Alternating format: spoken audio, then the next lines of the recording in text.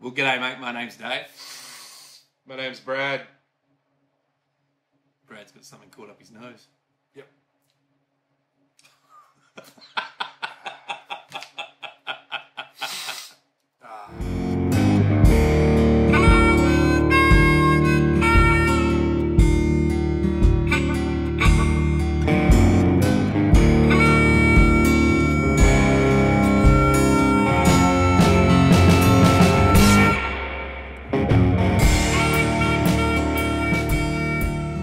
G'day, mate. My name's Dave. My name's Brad. And this is the Travelling Brothers Cigar Review. Cue music. The music's already happened. Oh, I thought you were going to do an intro. No, that's... The intro goes before I say that. You've done this before, right? I should watch our You, videos more. you should probably watch our videos. Probably. You might Well, learn something. I got us something special today. You have got us something special today. You've got this celebration 60 years. Rocky Patel. I don't think we do enough Rocky Patel on here. I always loved Rocky. I love Rocky too. So we're rocking his 60th birthday. We're doing it together. I think the only Rocky we've done on here is actually the Edge. Yeah. Was it Habano or the Maduro? I think it was the Maduro. I think it was the Habano. We did a 60 ring gauge battalion. Yeah. It was great. And you know, Rocky loves his labels. He either overstates his labels or understates his labels. Like this was, you just saw me pull this off, and we've got photos of them there, completely covered, head to toe. Always get weird with a really good labeled cigar. Yeah. Why? It's kind of like you when you put on a nice shirt. Trying to hide something. Like, what's the trap? See. But then you got the Edge, which has got nearly no label at all. It's got a tiny little thing around the foot. So, overstated or understated. But I do love this label. I'd like to have seen... I'd like to have seen a photo of Rocky on here somewhere. Whoa. It's crafted with artisanal precision and care. Yeah. I think because it's a celebration for Rocky, I'd like to have seen Rocky's face on this footer wrapper. I have a question for you. Like, What? when we become rich and famous in the cigar world, are you going to put your face on crap? Have you... I see what you did there. I mean, like, are you going to, like, how conceited do you have to be to put your face on a label? Let's see what happened there. We made that label, didn't we? I just kind of hypocrited myself, didn't I? Yeah. Yep. Here you go. Here's a whiskey. Ooh. Here's a whiskey. And this is... One of your all-time hatreds. Lismore. You know Lismore's a place in Australia? Isn't it Lisbon? No, Lismore. I know Lisbon. Well, there's a Lismore. Shout out if you're from Lismore. So tell us about Australia. your house. Huh? That's if you're allowed out of your house yet. But We don't talk about that. we don't talk about that. It is a product of Scotland. It's a copper pot distilled single malt. And the reason why I picked this out, and I always look for this when I'm looking at single malts, because you're a bourbon guy. I'm a bourbon guy. But when I do want to have something nice and sweet and fruity and wonderful and toffee, you go with this. And when you're pairing, scotches tend to pair a little bit better than bourbons because they're more consistent flavor, I think. You think? I think so. Matter of opinion, right? So listen to this. Are you ready for this? Light amber colored with a fruity nose. Kind of like you. Followed by flavors of toffee and a long-lasting sweetness on the palate. How do you think that toffee is going to taste with a nearly Nicaraguan Puro? Well, interesting you say that because, you know, before we set the camera rolling or before we had our first outtake and we were smelling the foot of this cigar. I smelled the head. You were sticking this up your nose, yeah. But we were smelling this cigar and somebody said to me the other week, it's like, oh, well, you're not going to learn anything from smelling a cigar. I said, you might not learn anything, but I think it's part of the experience. Can I ask you a question? You just did. I didn't have a choice. You feel like a victim? What is one thing that will always stick in your head from food? Are you just changing the subject because you were completely bored by what I was saying, or your mind just went like somewhere else? Smartest guy in the room. So, when you think of eating a really good meal, when you come in the house, what's the first thing that catches you when your wife or someone's cooking dinner in the house? The aroma. You're right. The coffee smells marvelous. Mm-hmm. He wasn't talking about the coffee, by the way. And but that's, as a human sense, that is the one thing that... It's a huge part of taste. It's everything. Aroma is a huge part of taste. If you talk about that thing that people are losing their taste buds over, taste sensations over, it's probably more they're losing their sense of smell. You remember when we went on that 12-hour motorcycle ride and got off and I said, I can taste you by the smell of how bad you smell? But on the subject of aroma, this was milk chocolate. Milk chocolatey sort of finish. And if you went... It smelled like a Hershey Kiss. Took a really big inhale. You actually got a little bit of pepper with it as well. It smelled like Hershey Kiss with some pepper on it. So, and we didn't talk about that. So let's get back to the cigar. Mm. And my story the other day was somebody saying, you can't tell anything about a cigar. You might not be able to tell anything about a cigar by what it smells like, but it definitely affects that first light up. That aroma that you take in when you smell the cigar helps key up your taste buds. I disagree. I'm the weirdo who smells through the cellophane. You can't smell anything through cellophane. That's a matter of choice. Don't smell through the cellophane. It's biologically impossible to smell anything through the cellophane, except cellophane and dust. I do pop the cellophane, and I want to smell the cigar. If you pop the cellophane, like you open it up, I want to smell great. it. I want to know what I feel as though I have a sophisticated palate. And I want to smell it, because I can taste it. Okay, but you can't do it through the cellophane. You can open the end of the cellophane and smell the foot. That's fine. This is a high-quality sniffer. It's not. Don't believe anybody that says that you cannot smell anything through the cellophane. I am biologically... Don't go in there and into a brick-and-mortar store, pick up something that somebody else is going to smoke, and go through the cellophane. We should do a blind smell test. You can't smell through cellophane. We should do a blind smell test. We can do it. We should do it. Are you really thinking that, or are you just pulling the piss out of me? No, I really think I can do it. All right. So, how are we going on light up here with this? It's really nice, smooth so far. No pepper. I'm getting pepper. I'm not getting anywhere. I'm getting mild pepper, but it's all nice, dry cocoa. It's not a wet cocoa. It's a dry cocoa. I can't even say I get pepper on the retrohale. I know, at the draw, a huge smoke production, which is typical of Rocky Patel. The wrap is really good.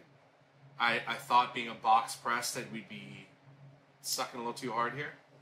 Well, actually, note a point. We've got two different cigars here. Oh, first for us. So we've got the 60 box press Toro, and we've got the 60 box pressed in a 60 ring gauge.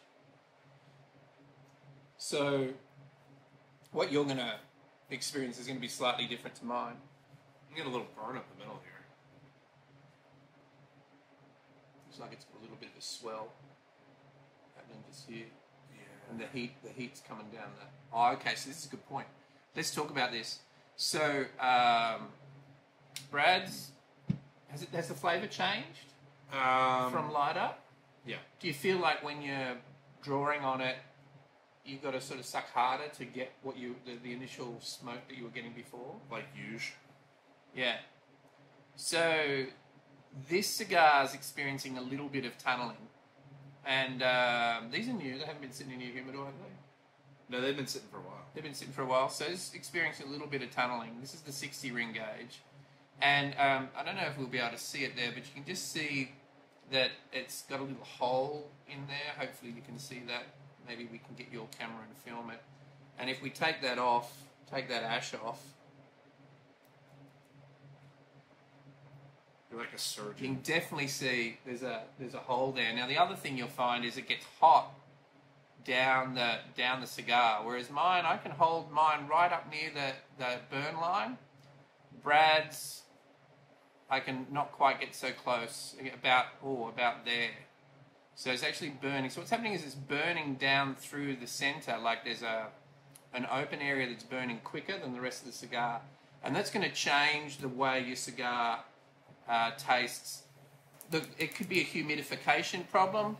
A tunnel's really hard to deal with. It could be humidification. It could be the roll of the cigar. It could be how you lit it. Biggest thing if you've got a tunneling cigar, though, you'll notice that the cigar the cigar changes flavour a little bit, and it becomes like it's harder to draw. Like you're drawing it, but you're not getting the same smoke that you were getting before.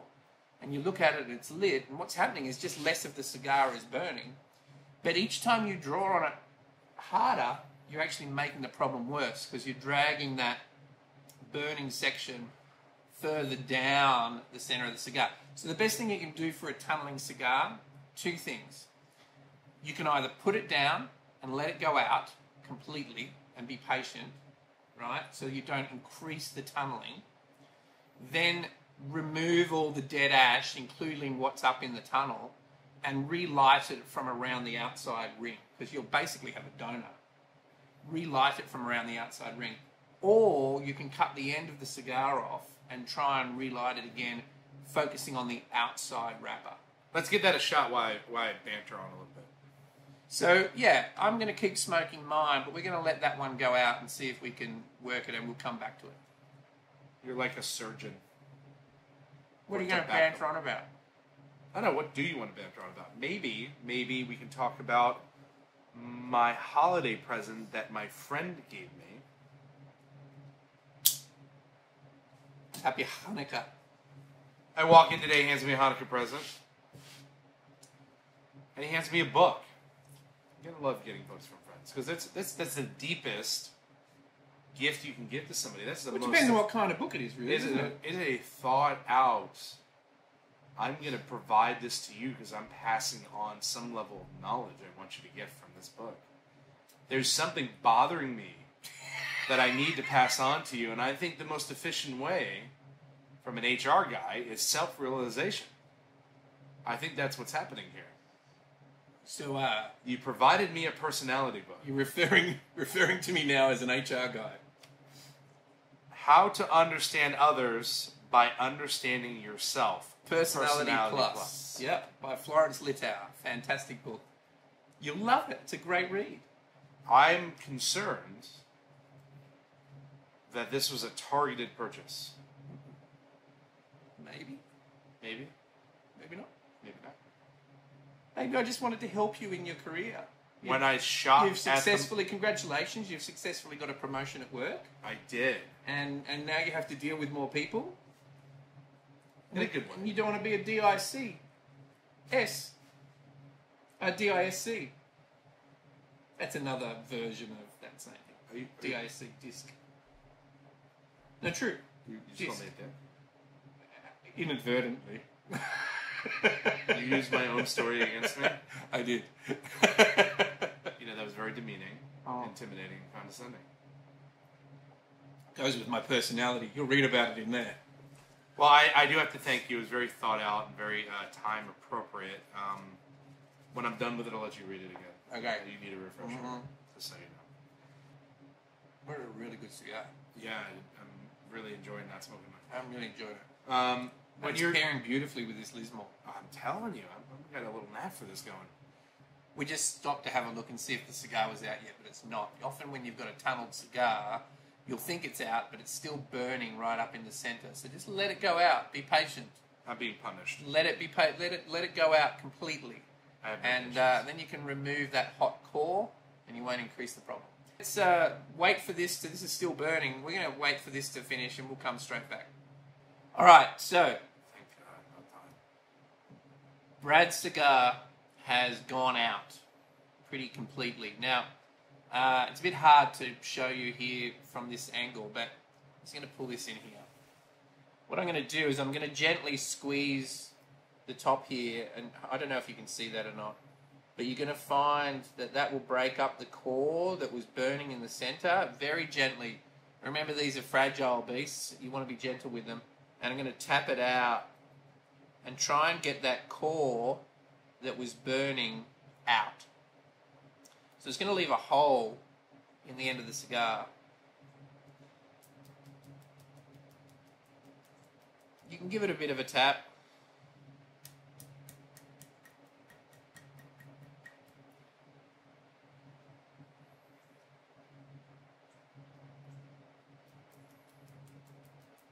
There it goes.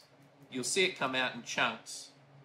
It's coming out now. And you'll see here, if we can hold that up to the camera, I don't know if that's focusing, I hope it is, you can see, I'll see if I can zoom in on it too. But you can see there's a hole right up the center of the cigar that we want to get rid of that. Now, when you relight this, Brad, what you're going to do is you're not going to do it the way you normally do it. You're not going to do it the way you normally do it. You're going to burn, let me show the people.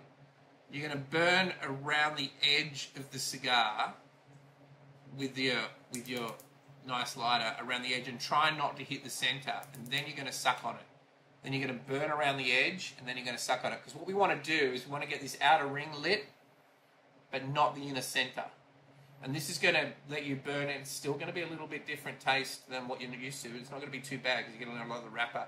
And as it burns down, it'll catch up and it'll relight the center. And hopefully, that'll fix your tunnel. But look at that. Great big fucking hole right there. Better? Don't do it that way. Don't do it that way. He doesn't listen. Make sure you listen. Around the edge. Don't get the center. That's the way.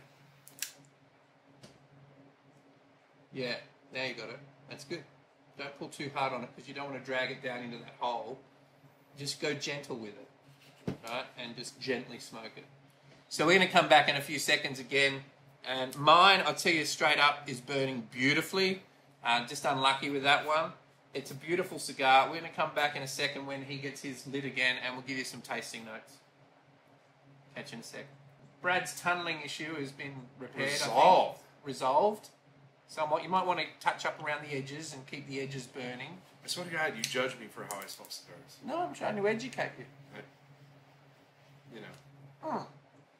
Don't be annoyed when people help you. It's a sure sign that you think you know everything. From your end or my end?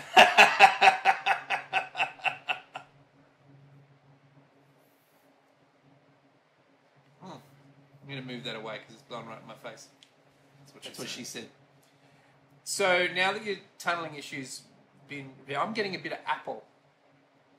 This is not what I would call... Like a mild citrus. This is mild citrus. I'm getting apple. Yeah, apple citrus? No, apple's not citrus. Okay. No, oranges and lemons and limes are citrus. This is a really nice cigar. I think Rocky Patel's done a really good job on this one. Yeah, happy birthday to Rocky. Happy birthday, Rocky. You've done a really good job on this one. It's very smooth, very easy to smoke. It's got some nice milk chocolatey notes to it at light up. Like a more high-end chocolate. It's not like a... It's not like a Hershey chocolate. It's like a Godiva. A richer chocolate. Did you say richer chocolate? Richer chocolate. Richer. And now I'm getting some fruity notes, which are really nice down through the center. Look, I wouldn't hold that tunneling against that. It's just unlucky. It happens with some cigars. Mine's burning perfectly. I've got this. I would go with the Toro on that. I'm getting a lot of smoke production. It's a heavy cigar. It's mostly Nicaraguan, and I'm again. It's all when you smoke it. On my first cigar of the day, midday. But it's got a Mexican San Andreas wrapper, right? It does, but the meat of it's Nicaraguan. Yeah. It's a little heavy for the middle of the day. I would say this is a great... This could be... See, I think that's because you've got the 60, because this is not too heavy for me, and you and I generally run the same on that kind of level. That's this is really nice. Go with the Toro. The box best Toro is my favorite size in any cigar. From Davidoff all the way down. Yeah. Absolutely. The burn is marvellous. The smoke production is huge. You can probably see that here in our footage. The smoke production is huge. But it's not doing a lot. When it's sitting still, it's not doing a big burn. It's not like your money's wasting away. No. Like you get some manufacturers that just pump smoke out. Great wrapper on that cigar. This is really nicely done. I would go and get a box of these. It is it's a 60th anniversary, so I'm guessing it's a limited edition. Yeah, I think they run it for the year or two. I mean, I don't remember how long the 50th ran, but I would get a couple of boxes of these and put one away. I like them. Yeah, it'd be interested to see how the aging goes. What's the series. price point on these? I think it was around $15-16. So it's up there. It's up there. It's kind of mid there. Yeah, I mean, like, yeah. So it's not your everyday smoke. It's not your everyday, but definitely going well with this whiskey. I've had a little bit of the coffee with it as well, and it goes well with that too. I'm not gonna. I can't imagine it changed very much from here. Well, I'm a little bit further down because you had to put yours out. It has changed a little bit through the centre. Like I said, it's got more fruity. I wouldn't say it's sweet, but it doesn't have that dry. No dryness to this. It's really good. You know litmus paper that measures moisture, like it turns pink? I have some litmus paper over there. I'm just going to hand this off for a moment and see how dry, because my wife, if there's a dry cigar, she can taste it. If there's any dryness to a cigar, she can taste it. Your wife is the litmus paper. She's the litmus test. And I'm going to test this because I think she would like this one. So I'm just going to pause here for a sec because it's a bit hard to do this on camera. Just try this for me and tell me whether there's any dryness to it. It's a nice cigar, but it's too strong for me. Well, you're 3/4 of the way through it. But again, with a nice deep black coffee, I think that would take that edge off it. Yeah. But I would not call that a dry cigar. I would just call that a strong cigar. Right. Yeah, that's Right. Yeah, nailed. The litmus test says that's my wife. The Lilith test. The Lilith test. She says it's not a dry cigar. She said it's not dry. There's mild dryness to it, but she wouldn't call it a dry cigar. Definitely full flavoured, full bodied. I wouldn't go as far as to say strong, but definitely full flavoured, full bodied. But easy to smoke, I think. Yeah. Easy to smoke. Not a morning cigar. Not a morning cigar. Not an early afternoon cigar. And we are in early afternoon here. Yeah. Yeah. And that is your first cigar of the day too, right? Yeah. And you picked the big one. Yeah. So you're really... Go big or go home. Go big or go home, yeah.